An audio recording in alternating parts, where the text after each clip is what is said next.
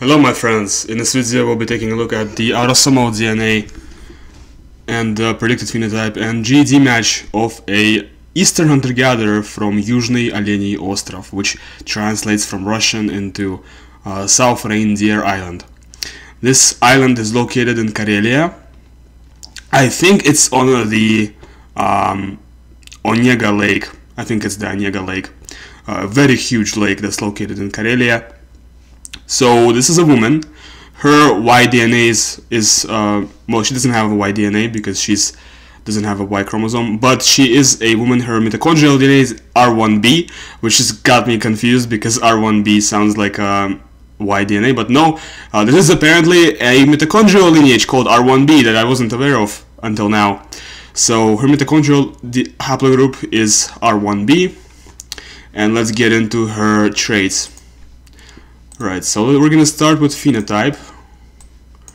In terms of the phenotype, she's got, it looks like, light brown eyes and black hair and dark or brown skin. Very interesting. So dark skin.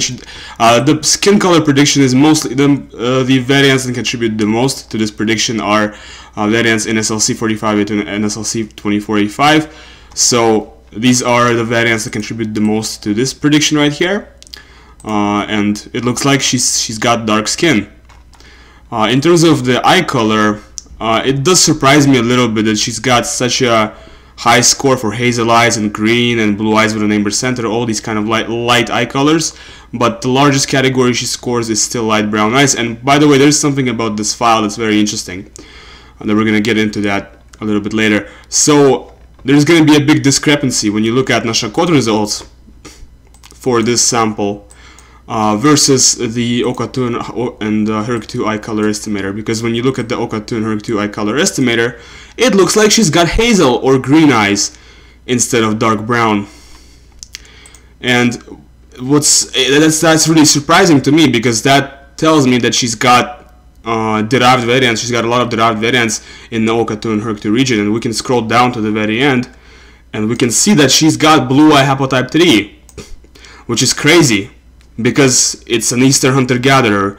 How does she have blue eye haplotype 3 when she's an Eastern hunter-gatherer? She's not genotyped for the main variation in blue eye haplotype 2, but we pretty much know for a fact that she's got BEH2 because she's got BEH3, and she's got this genotype as well, which is predictive of BEH2. So she's got this genotype right here that's predictive of blue eye haplotype 2, and she's also got blue eye haplotype 3.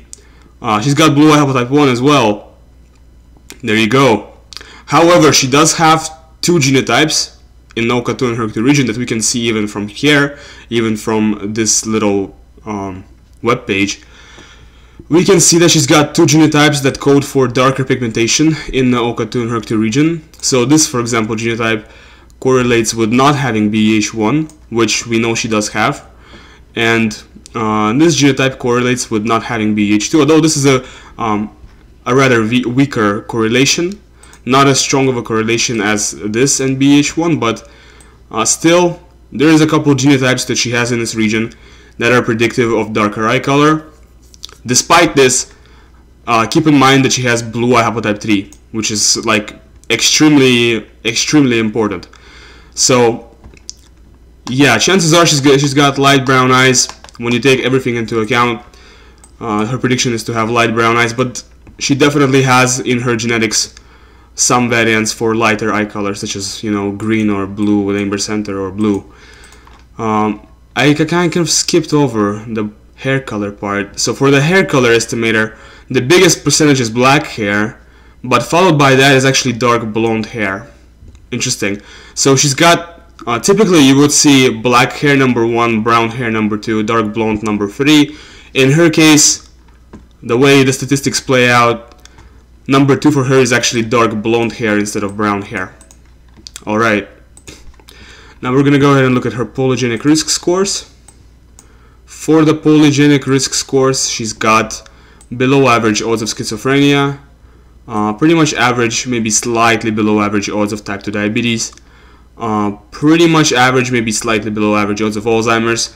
She has 2 risk variants for breast cancer out of 6, which is just absolutely incredible. I think I'm gonna look at the actual result and see what kind of variants those are. But 2 risk variants out of 6 for breast cancer is uncommon, definitely uncommon. And she's got 6 risk variants for testicular cancer out of 6. Once again, super uncommon. So definitely high predisposition to testicular cancer, although that's not gonna matter in her case because she is a woman. Alright. She has AA in Comte-Valmet variation. Great, so she's got Warrior genotype in Comte. Also Warrior genotype in MOA, so she's very Warrior. Definitely very slow reuptake of dopamine, a lot of dopamine accumulation in the system. You know, and advantages in memory and attention tasks, disadvantages when it comes to stress resiliency, that needs to be said. When it comes to the no-go learner variation, she's got AG genotype, so intermediate or heterozygous genotype. Does not have the A1 allele or A1, yeah, the A allele in TAC1 doesn't have that one. So she's got typical genotype for most humans, leading to a slightly higher number of dopamine D2 receptor sites in the brain, and slightly lower risk of stuff like ADHD and alcoholism. Basically typical normal genotype. In case you aren't familiar with what the TAC1 variation is, the A allele basically decreases the availability of dopamine D2 receptor sites in the brain by 20% for every A allele.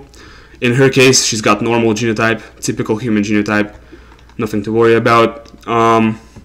She does not have long form 5 HTCL-PR. Once again, we got short form 5 HTCL-PR. Does not have a decrease in risk of depression, got slightly higher odds of depression. This is once again a genotype that's very typical for pretty much everybody, but in Europe there is a small percentage of people who have long form 5 HTCL-PR. Me, I'm a part of that percentage, but it's a very long form 5 HTCL-PR is a very European genotype to have, but she doesn't have it. When it comes to the European lactose persistence mutation, once again, that's a super European genotype to have, but she doesn't have any. She doesn't have any European lactose persistence variants. For OXTR and the empathy gene, 2 sociopath variants for reduced OXTR expression, 2 variants for lower levels of empathy, and once again 2 sociopath variants. It looks like she's got the sociopath gene. It looks like she's got a lot of variants for less empathy, reduced OXTR expression. For diabetes, okay, so she's got an increase in the risk of type 1 diabetes. That's very interesting. That's kind of a rare genotype. The A allele here is super rare. So relative to the opposite genotype, this is a 7-fold increase in the risk of type 1 diabetes. Very significant genotype. Slightly decreased odds of Alzheimer's, good for her. Non-genotyped for the main variants for Alzheimer's and APOE. For myopia, well, we don't really care about that. No micro P, you know what that is. Mix of muscle types, likely more sprinter rather than endurance athlete. Likely does not have photic sneeze reflex, but I don't know if that says much, because I also likely don't have photic sneeze reflex, even though I definitely do have it in reality. And when it comes to her genotype in ADAR, no Shevel-shaped ancestors and not East Asian in ancestry. There you go. Okay, for albanism, she's not a carrier of any of the albanism mutations that were found in the file. Unfortunately, these 8 weren't found. Were simply not in the file. For familial Mediterranean fever, she's got, it looks like, no risk variants for that. For MTHFR, okay, so she's got this genotype right here in MTHFR, which leads to 10 to 20% efficiency in processing folic acid. So very impaired processing of folic acid. Low B12 and folate levels, and it leads to a higher odds for a variety of illnesses, from autism to coronary heart disease. Alright, now for the cancers panel, it looks like the breast cancer risk variants are here. Now this is not so concerning, because risk variants in this variation, from my memory, and I was just doing this panel like yesterday, from my memory, this particular variation, the risk variant is not that uncommon. Okay, and for the leukemia panel, it looks like she's got above average odds of leukemia in this variation, and this is like the most important variation here.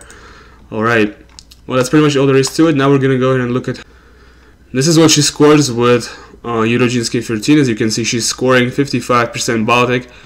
What's interesting about this result is she's scoring 8.3% South Asian, and that's of course due to the affinities that existed between ancient North Eurasians and South Asia, like modern South Asians and ancient North Eurasians. And this is a category that's based on allele frequencies of modern South Asians, right? So ancient North Eurasians did resemble South Asians quite a lot, is what I'm trying to say here. And with the oracle, she's getting modeled as a mixture of Lithuanian plus various, I don't know, various like Native American groups, I guess. Okay. And this is what she scores with Harappa World. This is probably the last calculator I'm going to show you here. With Harappa World, she is scoring mostly Northeast European, but there is 12.5% Baloch. So once again, she's scoring a little bit of Baloch here. That's due to the affinities that existed between ancient North Eurasians and, by extension, Eastern hunter-gatherers and South Central Asians, such as Baloch and, you know, various people of North India and Southwestern Asia. I actually kind of expected a little bit more Baloch here, but it looks like there's only 12.6%. And she's closest to Russians, Lithuanians, Finnish people. Actually, Finnish people come third. That's very interesting. I think the reason Finnish people come third is because there's very little Northeast European. Like, Finnish people tend to score more Northeast European. They don't score any Baloch. And I think another difference is that they score Mediterranean, which this Yuzhniy Oleni Ostrov woman doesn't score any. So there's some differences. It's not exactly like a Northeast European, but it's more like a very extreme population that's ancestral to some Northeast Europeans. In case you don't know what the genesis of Eastern hunter-gatherers is, it's a mixture of ancient North Eurasians and Western hunter-gatherers, or like a mixture of ancient North Eurasian plus something that was hunting and gathering in Europe. Well, that's pretty much all there is to it. Thanks for watching until the end. You can download this file in 23andMe format from link which is in the description of the video. And leave a like and subscribe if you enjoy my content. Goodbye.